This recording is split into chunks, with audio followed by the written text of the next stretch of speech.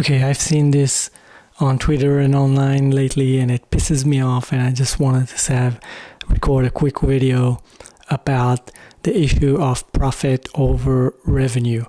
I see a lot of people on Twitter and social networks or online communities dissing other entrepreneurs or dissing other hustlers out there that are trying to generate revenue online.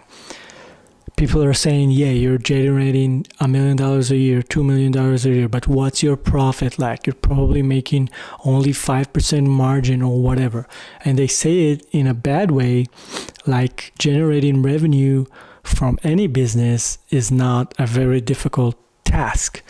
I want to clue you in on something that I hope a lot of people will understand. The average small business in America, in the US, only generates about 6% margins per year. That means they only have like 6% profit margins a year, right? And Walmart, let's talk about Walmart, right? Big business. Walmart profit margins are roughly 3%. That's 3% a year.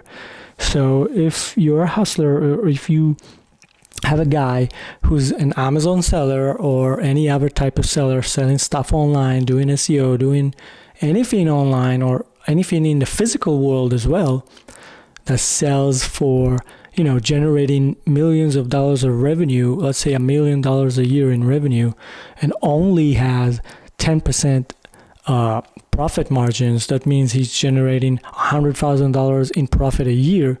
That's actually killing it.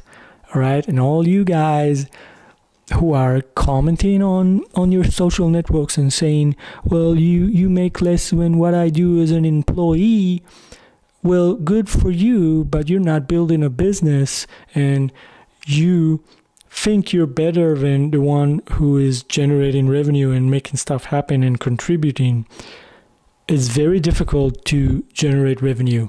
If you think it's easy to generate $1 million a year in revenue, even if your profit margin is only $100,000 a year, or even just $50,000 a year, I dare you to start a business and try to do the same. Most of the time, 95% of people are only talk, and they can't even generate $5 online, let alone $1 million online. So next time when you see someone celebrating their success, instead of dissing them and trying to putting them down because you're not happy with your job, maybe try to think about how difficult it is to actually generate revenue in today's world, and kudos to them for trying and going after it.